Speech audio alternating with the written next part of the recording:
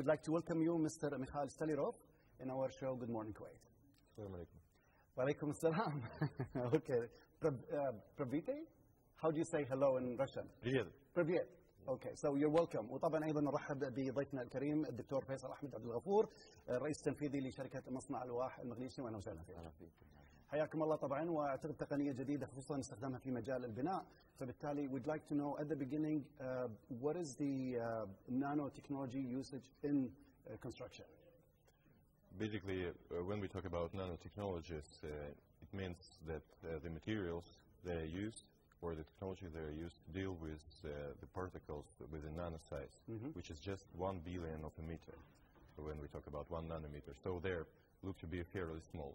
But in the meantime, you can see the particular usage of these materials in quite normal stuff.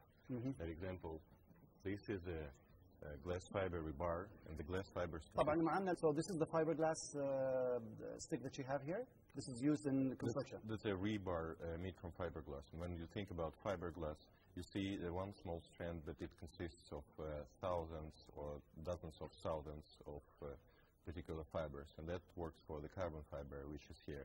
And then in the end, say in nanotechnologies, you see a normal product like a rebar, which is used instead of steel rebar, and bring you lots of additional values such as corrosion resistance, lightweight, and chemical resistance, and stuff like this. Mr. Stolyarov, Dr. maybe Abdul Ghafoor mentioned that you use this, for example, in the walls or whatever, to like fix itself.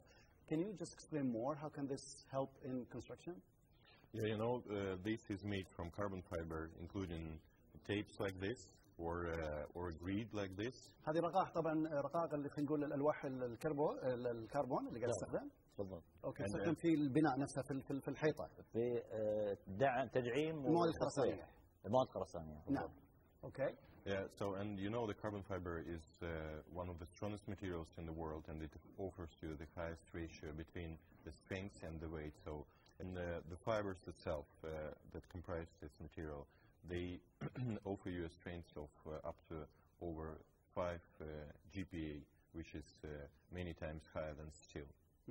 هذه يعني لما تستخدم في البناء او في الخرسانه مثل ما قلنا تعطي قوه اكثر ومتانه اكثر من حتى الفولاذ، يعني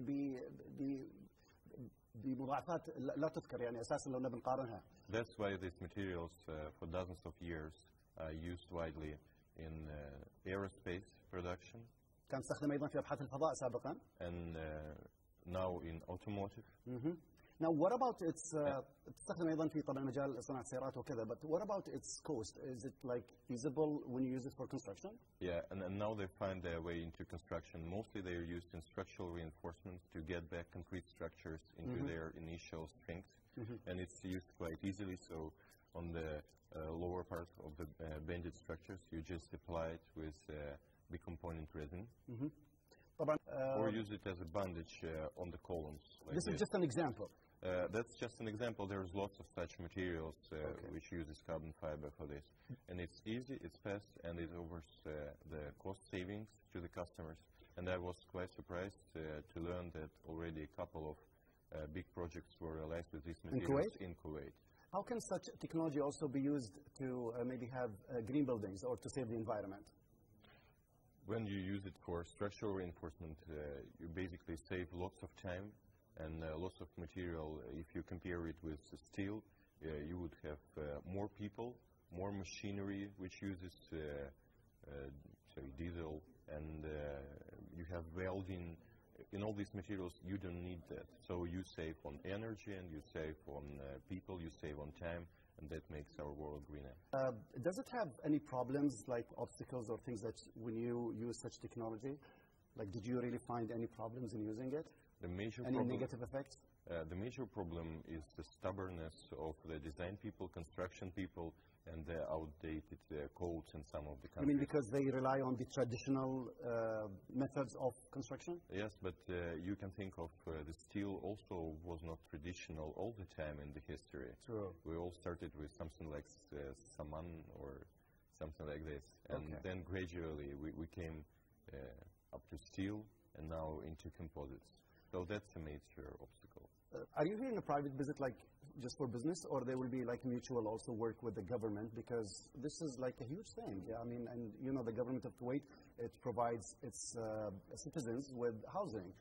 So could there be like a bigger project going on with the government directly? We're having meetings with government officials on these days. So we will see if there'll be, you know, if you're not talking with the government, you're not doing anything here.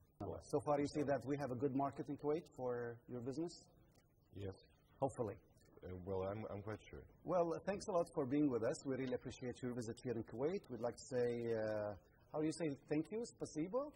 Spasibo. So thanks a lot. نشكر ضيفنا الخبير العالمي الروسي ميخائيل ستولياروف، الخبير في مجال تقنية النانو تكنولوجي والمدير العام ومدير تطوير الأعمال في شركة NOC الروسية الحكومية، وطبعا الدكتور فيصل عبد الغفور الرئيس التنفيذي لمصنع ألواح المغنيسيوم MGO بريميوم. شكرا لكم ونتمنى لكم كل التوفيق، لأن هذا بالتأكيد راح يعود بالنفع علينا هنا في دولة الكويت ككل. شكرا لكم. مع السلامة.